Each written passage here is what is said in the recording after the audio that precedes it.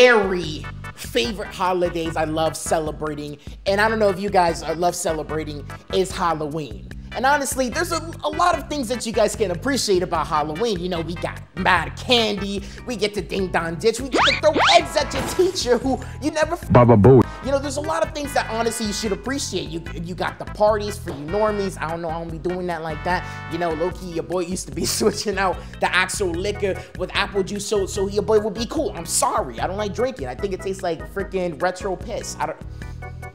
It tastes gross. What I got planned for you guys is that we're just gonna be going over a few recommendations of anime that you guys can go and check out if you want to go in Japan, or if you just want to go and appreciate something that's kind of this reminiscent of the vibes of Halloween. I'm gonna give you guys a little bit of game on a few titles that you guys should definitely go and check out if you haven't seen it, and we're just gonna go over them, and hopefully you guys will like it. So if you guys are enjoying the video so far, please go and do me a massive favor and slap that like button. Let's go hit our like goal of 20 likes, because honestly, you guys want to smash the last videos. I really do appreciate you guys giving me some time of day. And also, don't forget to subscribe and also turn on post notifications so you guys know whenever I post a video. So enough with the plugging, and also plug the Discord server if you guys want to go and chat it up, please. So without all the plugging, let's just hop straight into the video.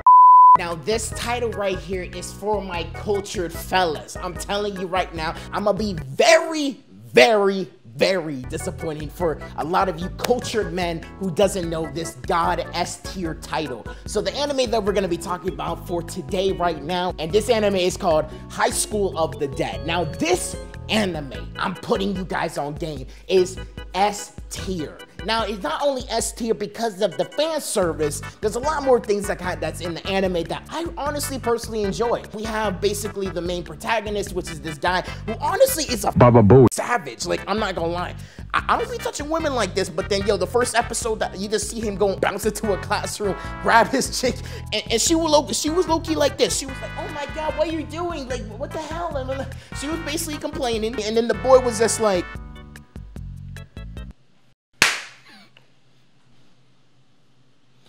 hey man, I don't put my hands on girls, but I'm not gonna lie, Buddy's low-key a savage. He went, grabbed his best friend, grabbed his main chick, and then basically ran so that he can go and just save this apocalyptic setting of an anime. For what it is, High School of the Dead, it pretty much tells you what it's about. It's about zombies. All right, stop talking. Yo, okay, so guys, I'm sorry, I just had to chime in real quick. Now, a scene like this is what makes me so scared of women. I'm not gonna lie. Yeah, you guys go and judge this scene on your own, and then you just let me know what you feel about it, because honestly, yo, in this setting, I kind of feel the girl at the top, but then, hey, let me stop explaining. I'm just gonna go let you guys watch this thing. Pure savagery. We should be okay if we run together, Miss Yuzu. Of course I will, because you and her BFFs, Tashina.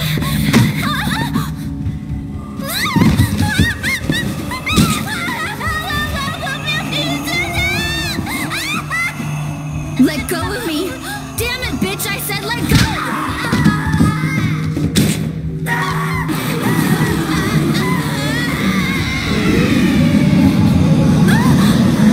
That's another reason why I kind of with that anime, man. Honestly, it's every man for himself. At the same time, it's like, yo, you'll get what's coming for you. So, like, that's another thing that really got me into this goddamn anime.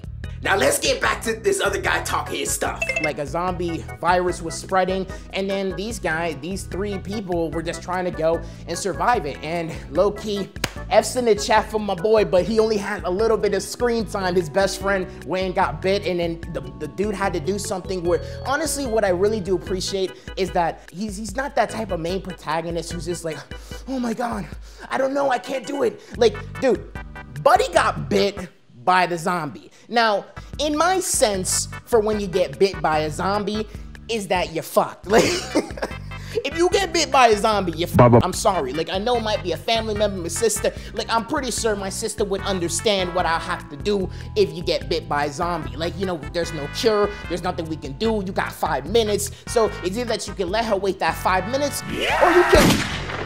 It's her choice, but then I'm just like, you ain't coming with me though. So the main protagonist low-key just goes, and I'm making light of the situation, but he just goes and hit his buddy like a baseball bat, and he's just dead, and just went off with the chick, and just, I don't know, randomly a whole freaking clan just started with him and a few other characters in the show, and it just worked. Look, if you guys are looking for a super in-depth thing about this video, that's not really what's gonna happen here. If you guys already know the way I do things, I really don't like reading things. I'm just kind of just going off to the dome with them. So please give me a chance. Basically, they just go and form a whole like family with the people that they picked up on the side of the road. You know, we got the pink super smart girl. We got the fat guy that's actually really cool. Like, come on, this guy is crazy. He builds guns and he has A1 aim. I would love to have him on a COD party, not gonna lie. What's his KD? And we got the teacher for the culture. We have a lot that's presented to us. It has a great mix between action, romance, harem, ichi, basically everything that you need to go and quench your otaku needs. So definitely go and check this title out, because I'm telling you, it's A1 banger material. I'm gonna give you guys a hint for the second title that I'm talking about. So you guys let me know if you guys know what this anime that I'm gonna be talking about is about. Okay, here we go.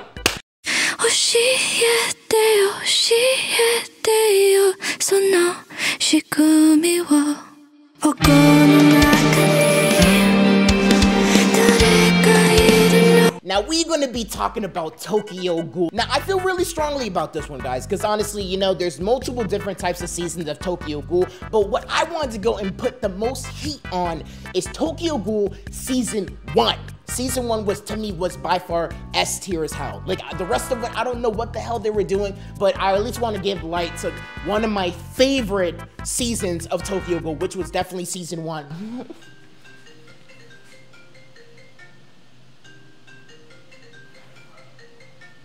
Now here, boys and girls, we have Ken Kaneki, the most litest OP character on the last episode. Honestly, I'm not really good at remembering main protagonist titles. I watch a lot of anime, but I don't really remember a lot of the protagonists' names, but Ken Kaneki had a really big implementation into my life because I just love the overall growth and development that he has as a character. It was just really, really great. So we start off with Ken Kaneki coming from a coffee shop, just hanging out with his buddy. He's reading a book, you know, acting all super sophisticated and everything, but then basically what happened that was really cool or really different, this girl Toga was in his sights, and then, you know, she was reciprocating the same energy of like wanting to be with my boy. They went walking, and you know, they're basically talking about books and everything. Basically, Toga did her damn research on my boy, and then they go and they get talking. Kaneki thinks he's about to get some playtime, and then basically Toga just goes straight for the KO and go for my boy's neck. So in this world of Tokyo Ghoul, we have these things called ghoul. But Caleb-sama, what's a ghoul? All right, I'll explain it. Appreciate you, my guy. But I won't explain it. Future Caleb, take over. Now, why do I always have to explain everything for your ass? I can't even do some damn research. Read a book, nigga. So basically, ghouls are carnivorous, cannibalistic humanoid species that are only able to eat flesh and other ghouls. They also are close to humans as possible, and they normally display the same attributes and the same physical appearance and intelligence. The only thing that's different is the innards and also the massive strength and also the jump with the tails. You're welcome. So he's just running for his goddamn life, but he's taking off. But then Toga easily catches him, and then now he's basically screwed. But then what really happens that's kind of different is that randomly, these pillars just comes and then destroys Toga. I know, plot. So basically what happened after Kaneki came back from the hospital after he basically was about to be a whole snack was that dude was low-key hungry. He was like, yo, I need something to eat. But then the hospital food didn't really hit for him. So he was like, oh, let me just go into the fridge and see low-key if there's something I can eat. Went into the fridge, tried to eat anything. He threw it up. He just couldn't eat it. And the reason why he couldn't eat it was that dude converted into a ghoul. So ghouls in essence is that people are humans that can't eat any type of human food. If they eat it, it tastes like. So Kaneki was basically in a pillar in his life where he just can't eat humans, and now humans are tasty. And there was basically so much psychological differentness in this anime that I had to recommend it for you guys for Halloween. It's because that's what we're looking for. We're looking for psychological, crazy, cool masks. The whole entire year that I seen Tokyo Ghoul, I was obsessed with Ken Kaneki's mask, bro. That thing was hot. Dude, low-key at the end of the show gets kidnapped, and becomes a magical super duper badass. He was getting tortured by this character named Jason, who literally loved pulling his toes out because a ghoul's power is that they can actually regenerate themselves, which is super duper dope. But in essence of getting tortured, where you're getting your toes, hands, fingers, everything pulled out, it's not that dope. Kaneki, honestly, in his mind, he just physically snapped and just came crazy with the heat, with the fire. It was amazing. He came crazy and it really summed up the whole season. I'm being super broad again because I want you guys to go and watch it. But leading up to the last few episodes, you guys are going to love this anime. Not gonna lie, guys, my lights keep on dying, so I guess this means that my just wants me to wrap it up. So we definitely gotta wrap it up with a bang. So the last and definitely not least title that I got for you guys that I want to recommend is an anime that I also really love because, you know, this is for the people, for the culture, is Rosario plus Vampire. Let's give Rosario Vampire a round of applause.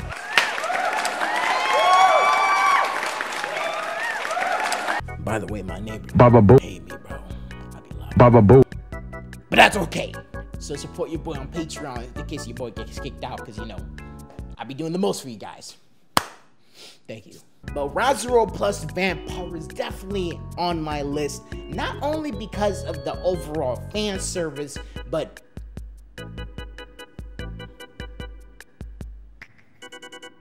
nope, just for the fan service. There's not really anything that crazy about this anime. You know, it has your normal cliches of like getting knocked over and the lucky pervert thing in anime. And we have a really weak MC, I'm not gonna lie. We got a really weak main character, but that's okay because we're not there for the main character. Are we, boys? We're not. We're there for all the other secondary characters in which are really, really, really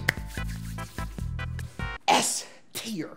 We're there for them, except for the witch girl, because I don't know, like, she low-key might be a case. She might be a case, so like, I don't know, F's in the chat. No, dead. It's dead.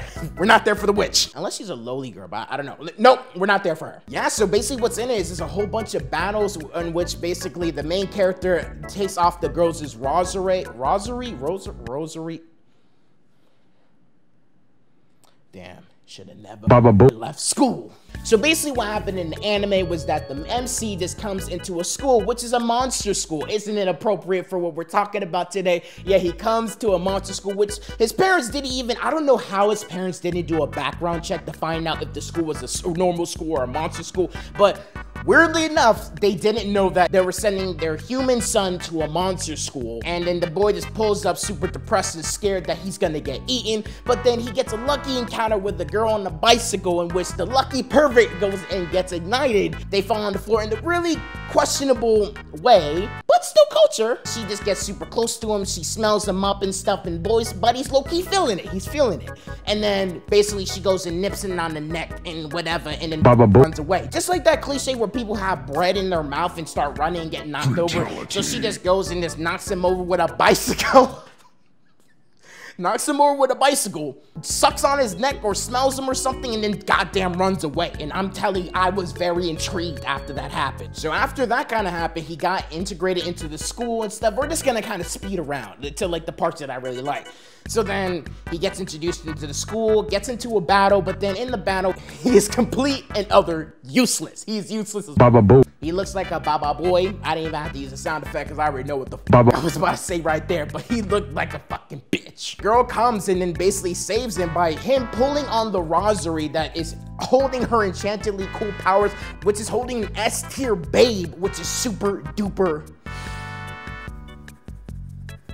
lit.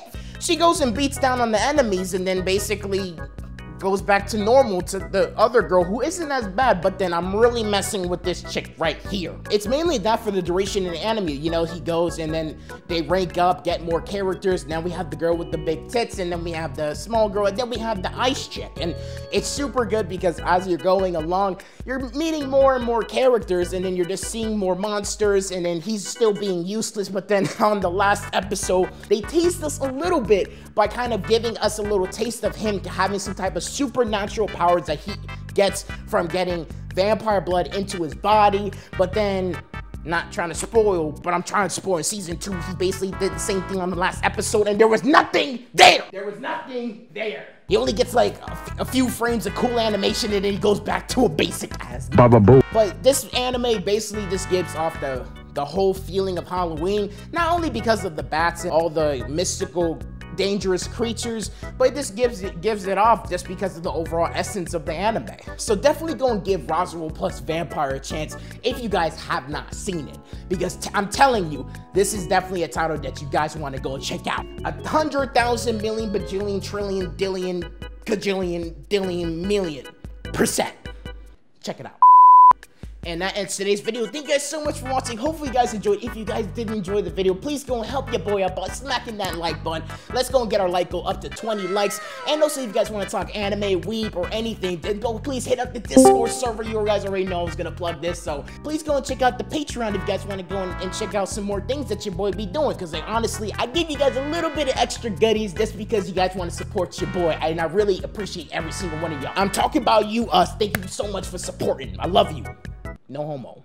I love you though. So thank you guys for watching the video again. And also, please do me a favor by hitting subscribe and also turn on post notifications so you guys know whenever I drop a video. We're definitely gonna have a lot of things in store for you guys on this channel. So thank you guys for watching the video again, and hopefully I'll see you guys in the next one.